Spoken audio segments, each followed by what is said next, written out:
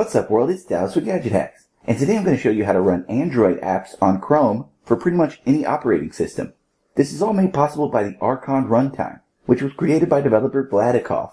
You can install this runtime on Chrome for Windows, Linux, or Chrome OS, so long as you're running version 37. Mac users will need to be running Chrome Canary. So to begin, you'll need to head to the ARChon runtime project's GitHub page. And I've got all the relevant links ready for you over at the full tutorial, which you can find in the description below this video. So from here, scroll down a bit and check out the instructions section. The main thing to grab from this page is the actual ARChon runtime. So go ahead and click the link next to download the runtime. Then when that's finished, open up your downloads folder. From here, just extract the contents of the zip right here in the same folder. Then head back to Chrome and click the menu button, then go to Tools and click Extensions. Right at the top of the next page, make sure the box next to Developer Mode is ticked. Then click Load Unpacked Extension. Use this next little menu to browse to your download folder and find the extracted ARChon files. You'll want to select the second folder in the folder tree here, not the main folder, but the one that contains the locales folder. Then, when you click OK, the runtime will be loaded and you'll be ready to install some ported Android apps. There's a ported version of 2048 available right here on the ARChon GitHub page, so go ahead and download that to test it out. The process here is the same.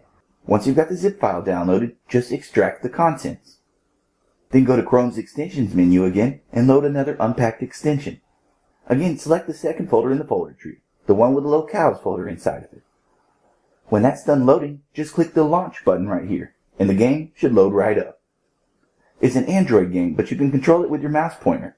Taps translate to clicks, and you can even click and drag to simulate a swipe gesture. There's a little bit of work that goes into porting an Android app to Chrome, so it's not like you can just download any APK and load it directly into Chrome. But the guys over at the Chrome APKs subreddit have started compiling a list of ported apps, and they're neatly categorized with download links where available. And again, this is another thing that I have linked out at the full tutorial. What you're looking for here is an entry that's labeled with the ARChon runtime. There's quite a few already, and this list should continue to grow. But if you'd like to grab one of these, just click the link on the right to head to the download page. Then when it's done downloading, go ahead and extract the zip file again. Just like before, click Load Unpacked Extension, then select the proper file folder. And if you don't want to come to this extensions menu every time you want to load up an Android app, there's an easier way.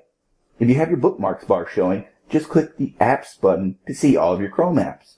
Your ported Android apps should also be available right here in this list, so that should make things a bit easier. And from my experience so far, these apps run very smoothly. Some obviously can't perform all of their actions, since your computer doesn't have the same sensors and radios inside of it that your phone has.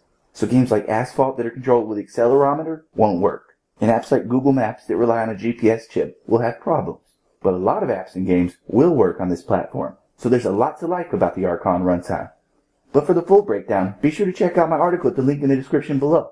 And as always, we'd appreciate it if you would like and comment on this video and subscribe to our channel. So we'll see you again next time, folks, but until then, happy gadget hacking.